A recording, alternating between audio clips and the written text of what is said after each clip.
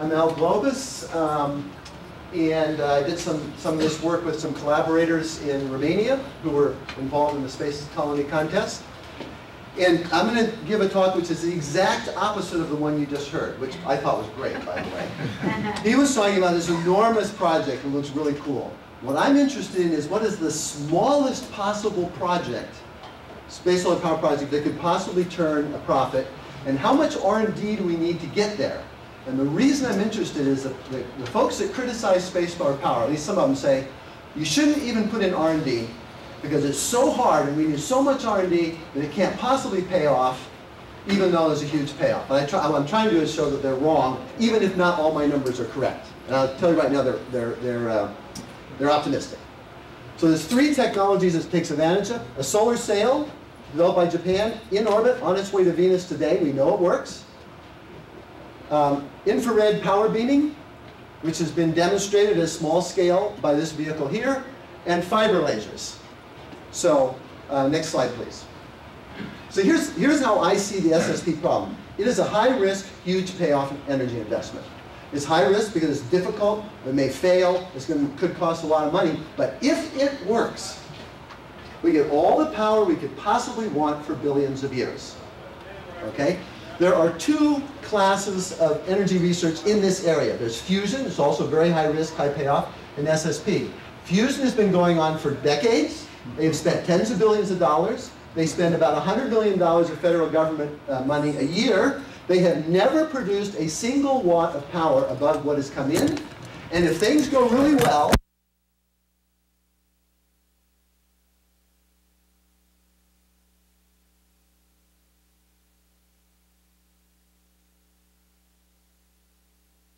bit has been demonstrated in many frequencies and over different distances, yet for some reason, that's what we spend on the research in the federal government. This is more in Japan.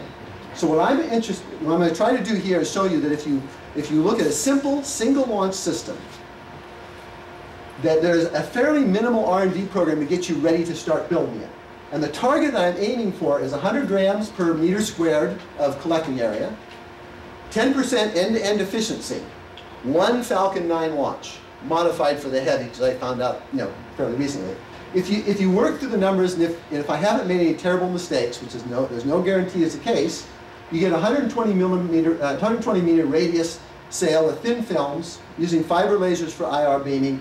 You get a figure of merit is mass per unit of power to the grid, because that launch cost is a big piece. So we come up with 720 grams per kilowatt, get about 6 megawatts to the grid, and the idea is if you can sell that to certain high-priced niche markets, that you can pay for the launch, because I know how much the launch costs. I don't know anything else. You can pay for the launch in a year, give or take, and you don't want to start until R&D on the ground has got you about a factor of 5 better and the efficiency that we think we can get out of the components. Next slide, please. So here's the problem as I see it. Space solar power for 30 years has been chasing something like this. Something very, very big. And because it's big, it's hard to do.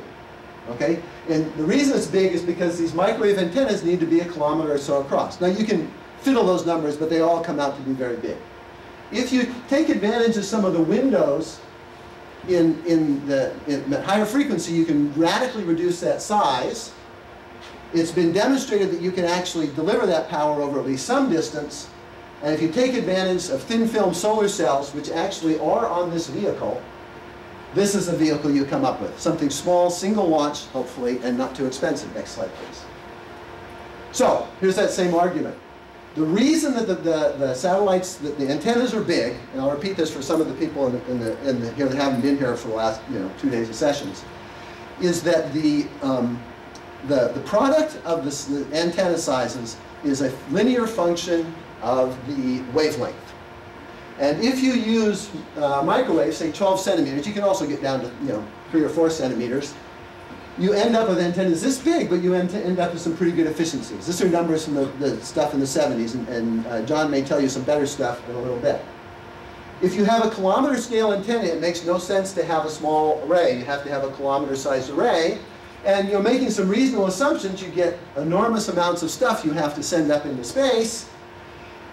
And what the critics will tell you is that there are multiple dimensions on which we need multiple orders of magnitude improvement before we can do this. Next slide, please. You need in-space construction. Slide courtesy of Boeing. This may be easier than I thought. I just heard a discussion. But you need frequency allocation. That might actually turn out to be much of a problem. You need great big chunks of land, because even though you've got a kilometer antenna on orbit at GEO, you need 10 kilometers on the ground or something like it. And because this thing is an enormous system, you need some sort of advanced launch. This is a laser launch. Next slide, please. So the trick to it is you've got to get the size of the antenna down. And we're going to have to pay a price for that. And here's the thing. So this chart is wavelength by atmospheric absorption. And you see why people like microwaves, because you can get, there's very little absorption, and you can get a lot of power to the ground. The problem is you're in the centimeter range. There are some narrow windows in the infrared near the optics, near the optical, where there are windows in the atmosphere. And this chart, this is the opposite chart. So this is wavelength, but it's only for a small band, and this is transmissivity. So you like big peaks. So if you look at some of these peaks over here, they're not that far from 100%. You're going to pay a price, but because a micron is 30,000 or so factor smaller than centimeters, you get a huge reduction in the size of the on-orbit beam hardware. In specific, roughly, if you go with a 5-meter beam, you end up with a minimum ground receiver of maybe 32 meters or so. And for the 6 megawatts to the grid system, it turns out you don't even want to do that because you have too much intensity. Now there's those who will say this 10 sunlight intensity that I'm working with is too much, and they may be correct. But even if you can't afford 10x sunlight, which will give you a 50-meter receiver, if you can go to 1x, it only increases the diameter by a factor of 3, because remember it's square root. So you're still something at the size of a football field, give or take. Next slide, please. Okay, so IR has been demonstrated in at least one context. This is a vehicle which is climbing a tether, which you might just be able to barely see. The setup is that there's a helicopter holding up a tether. The climber is going up the tether, and there's an infrared beam coming to give it the power. Laser motive, there's a number of companies that did this. This capability has been demonstrated by more than one people. Laser motive happened to win. They used this specs. This is why I used 10x, it's just as they used it. It's nothing magic about it. But here's the thing. They were able to deliver 500 watts over a kilometer, not bad, at over 10% overall efficiency. High efficiency was not important to this task. It was useful, but it wasn't critical. So they didn't drive the technology as good as they could. If you talk to Jordan Kerr, or at least if you talked to him a year or so ago, and asked him, he's the chief engineer, the chief scientist of this organization, he told me that he believed that today, using today's technology, you get about 25%, and with reasonable near-term improvements, you get 40%, which is not as good as 63%, but it is probably worth a factor of 30,000 reduction in size. Next slide, please. So, the next step I want to talk to you is, how do you, if I'm only going to have 100 grams per meter of collection area, I need very lightweight collection area. This is the Icaros satellite on its way to Venus today. We know it works. If you look at this very faint yellow, those are thin film solar cells. They're up in space and they are working today. They cover a very small part of the surface. They are extremely thin. They're producing about 500 watts, which if you work out the numbers, maybe 4% efficiency. It's costing you about 45 grams per meter squared. Remember that 100 grams per meter squared? So we're into that. And it's generating about a kilowatt for every 800 grams. So it's in the ballpark of what we want, but it's very low efficiency. And it's beautiful because we know it works in space, for sure. Next slide, please. So here's ground thin film. As you can see, you can handle them, you can move them around. These are much heavier than what we want because they have to survive wind and hail and rain and stuff like that. In the lab, people have achieved up to 20% efficiency. In the wild, meaning commercially, you can buy this stuff at 10 or 11% efficiency. They're fairly thick, they have a lot of mass, but remember they're packaged for Earth, and you can roll them up. Because this whole system's going to have to be rolled up, stuck in a launch vehicle, and sent up into space. So you have to be able to make it small. If you make assumptions about taking this technology and putting it in an environment where there's no wind, then you come up with 20% efficiency, 160 grams per kilowatt. just for the power collection. Okay, next slide, please. So here is the target system that I'm aiming for. Now this is a square last talk, and it'll probably change shape next talk, but this is a circle right now. So the other side has got the solar cells on it, which we just discussed. On this side, here's the problem. If you take the energy from the solar cells and you bring it all to the center, and you put it into an IR laser, lasers are not very efficient. So they will generate a lot of heat. And in order to get rid of that heat, there's nowhere near enough area. So you're going to have some sort of thermal radiator coming out this way, and you're going to have pumps to get the stuff. It's going to cost you a lot of mass, it's going to cost you a lot of complexity, and I don't have enough expertise to figure out how to do it, so I had to find another way. There is a class of lasers called fiber lasers. They are optical cable doped with rare earth in order to laze. They have the lovely property that you can buy them commercially at 100-meter lengths. So you can have your fiber lasers start at the outside and come to, emit down here, and they're going to emit all that heat over this entire region. And particularly if you put some conducting materials behind them, you can end up using the entire back of the sail to get rid of the heat. Next slide, please. So here's the thing about fiber lasers. They will laze it right around 1 to 2 microns, depending on what you put in, which is exactly what we want. Commercially today, you can get 50 kilowatts out of a fiber. No R&D, that's just done. 30% efficient, which is not too bad for a laser. We're going to have to get that up. You'll see that later. But the real killer is these great thermal properties. They're long, so you can get rid of heat over a lot of area, and they operate at high temperatures. And remember, when you're rejecting heat in space, it's a function of T to the 4th. So a little bit of higher temperature gets you a lot of heat reduction. They provide their own waveguides. At one point in this design, I had thousands of little lasers all over the place trying to beam to the center, and it was pretty obvious it was never going to work. These provide their own waveguides, take it right to the center, no problem. And as an added extra bonus, I go into this more than I will here in the paper, if you make them a little thicker than you really need to, and you work out the numbers very conservatively, you can probably get rid of the rotation, which I forgot to tell you about. Icarus is a helioglyte gyro. It has no structure to keep it flat. It rotates. Okay?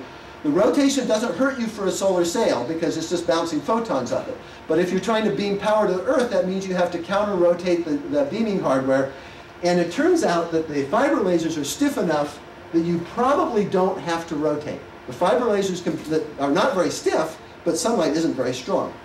That needs a little more work, and there may be better ways to do it because you have to make the fiber lasers thicker than you really want them to be. Next. So here's one laser. This is not even close to scale. So there's 120 meters. The fiber laser itself comes in 100 meters, which is commercially available, couples to an optical cable which loses very little heat because we need a swath about 1/3 of a meter wide in order to get rid of the heat at 340 K. And so that's what this swath right here is. Next slide, please. So here's the target system for the IR. Remember, it's a target system. There's probably some better way to do it. But this looks like it worked. Almost 400 lasers spread out 2 meters apart all around the outside. We already discussed this. Each one 35 kilowatts a piece, which is below what you can buy commercially today. If you make them stiff enough so that you don't have to rotate the sail, it'll cost you about 25 grams per meter squared. Give or take a little bit. For the heat rejection, you need to get rid of 230 watts for every meter. If you assume 60% efficiency, which is about double what you can really do commercially today, if you run it at 340 K, then it fits. It works. Okay? And this will cost you, if you use something that weighs about the same amount as very thin tinfoil, I'm not suggesting tinfoil is the right material, I'm just hoping it's about the right mass, it'll cost you another 7 grams per square meter of sail, total of 32 grams per square meter. If you add that to the 45 grams per square meter for the thin film, we're at 77 grams per square meter, which is under our 100 grams per meter target. Next slide, please. So, here's the R&D efficiency with the R&D challenge. Without doing this, you'll see a little bit, it doesn't actually make sense to start building. We need this first. If you take all the different things you have to do to get power to the ground, and you look at their efficiency, either in the lab or commercially, as is available, you get, if the numbers are correct, about, this is assuming the 42 here, about 2% efficiency. So 2% of the energy that comes into the sail shows up in the grid. which is okay, but it's probably not good enough for the markets that I'm hoping for. If we can achieve these targets, and the important thing is these two have valuable ground applications, so you don't necessarily have to charge these two to the project, then you can achieve about 10%. Now these targets are somewhat arbitrary, you can move them around, you can substitute them, right? But at the end of the day, you want something in the neighborhood of 10 down here. Next slide, please. So if you can do that, which is definitely optimistic, but it is not multiple orders of magnitude. And that's what the critics say. You can't do this because there's multiple orders of magnitude improvement in many dimensions. This is hard. This is not easy. And we might not be able to do it, but it is not multiple orders of magnitude off. So in any case, if you can do it, and you go with one Falcon 9 launch, which will get you about this much to geosynchronous transfer orbit, we assume you fly the rest of the way, for $56 million, costing you about $9 per watt for launch if you can pull this home. If you, this gives you one set of numbers, but I'm actually going to go with this seed. If you use a Falcon Heavy, you can put 5 of these in there. The reason you don't want to put one big one is because the fiber lasers aren't thick enough to keep the sail from folding out when you make it bigger. So for the purpose of this analysis, we put 5 of these guys in a Falcon Heavy. If we assume the highest price on the website, we're down to $4 a watt for just the launch. Now nuclear fission plants will run you about $10 a watt, depending on who you believe. But if you look at the price of the plants that are completed, the price is always much higher than the price of the next plant that they're pretending they're going to build really cheaply. So if you only consider launch, it's definitely competitive. This does not consider, operations, building the sail, and so forth. This does not consider fuel, insurance, waste disposal, blah, blah, blah, and so forth and so on. So, if you go with the target system, remember 10% of the sunlight power to the grid, we need that R&D to get there. 100 grams per meter squared. We're paying, 77 of that for what we already know. We have 1 ton left for everything else. Because we got to combine the beams, aim them at Earth, have the electronics, the fail-safe systems, the deployment mechanisms, the structure for the state. There's a lot of other things that need to go into this 1 ton. I haven't done the analysis. I don't know if we can do it. But as long as you don't miss it by too much, we'll still be okay. You get this figure of merit. Now here's what I love about this figure of merit, 720 grams per kilowatt.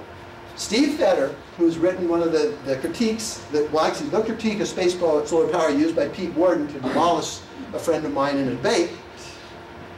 What Steve Fetter said is this figure, what you can't do is 5,000 grams per kilowatt. That was his target. He said, you can't do this. You can't do 5,000 grams.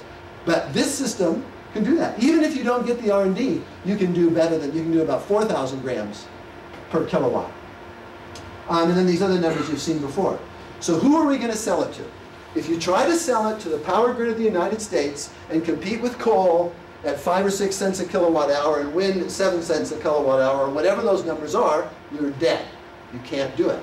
So why do we have to sell the first one? I'm not talking about the ultimate system, but why do we have to sell the first system to the low cost? Why not sell it to the high cost? Well, for example, I poked around the web. The highest price of electricity I could find was in 2008 for industrial users in Italy, 29 cents a kilowatt hour. If you can sell the power at that rate, and you can get the maximum power that you can theoretically get out of there, you're going to make about $78 million in a year, which will pay for your launch in about a year and a half or so. That's not too bad. Okay? Now remember, you still have to pay for the satellite. I don't know how much it's going to cost. A lot of places in this world, if you want electricity, what you do is you get a diesel generator and you import diesel fuel. And the most expensive diesel fuel I could find in the world in 2009 was in Malawi at 42 cents a kilowatt hour. Now, I'm sure this number is larger today, okay? But if it's still that, we can basically pay for a launch in 1 year, give or take. And finally, as some people have suggested, the military is interested in buying power in places where the fuel trucks get ambushed. You cannot ambush an IR beam, okay? And they are willing to pay probably at least a kilowatt hour, in which case you can pay for your launch in 6 months. Next slide, please. Okay, here's why this might work. For the first step, I'm not talking about the ultimate system, but the first step. If you can't do the first step, you can't do the 100th step. And the problem with space solar power is for 30 years, we have been not taking the first step. Because the first step isn't studies, there's nothing wrong with studies, or even experiments. The first step is a satellite up there that's selling power to customers, any customer, anywhere, at something, let's just say not losing too much money, okay?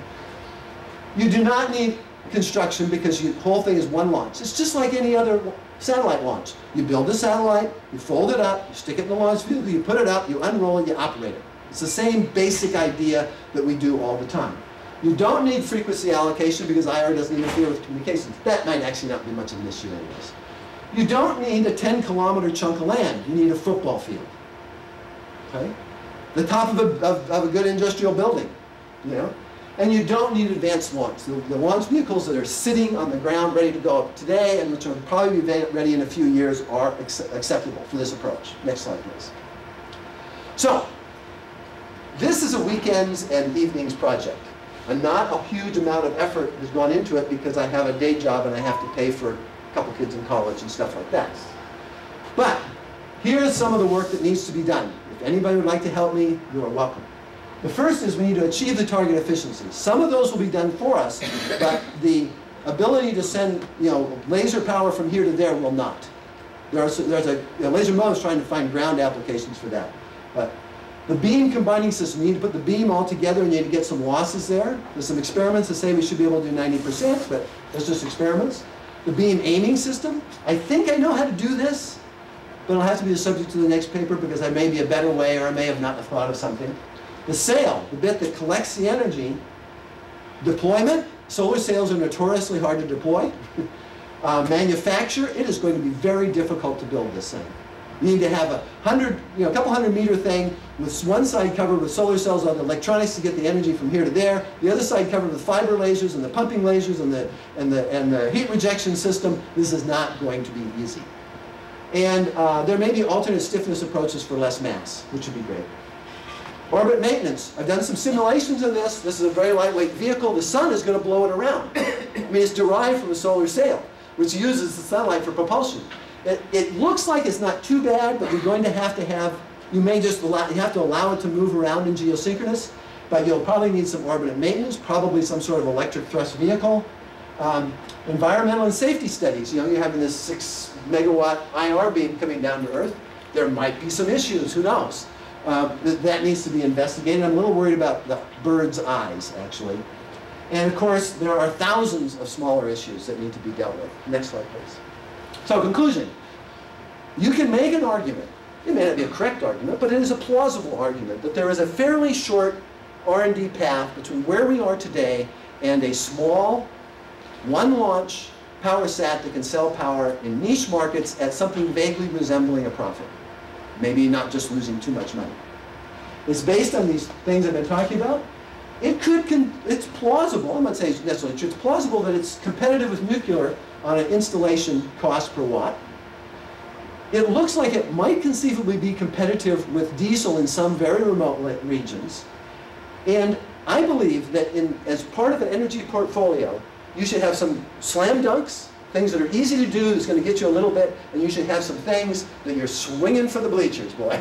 It's really hard, you may strike out, but if you hit, you win the game. And I think SSP is in that category. I think it's significantly superior to fusion, and fusion gets a whole heck of a lot of money and we don't get dilly squat. Thank you very much.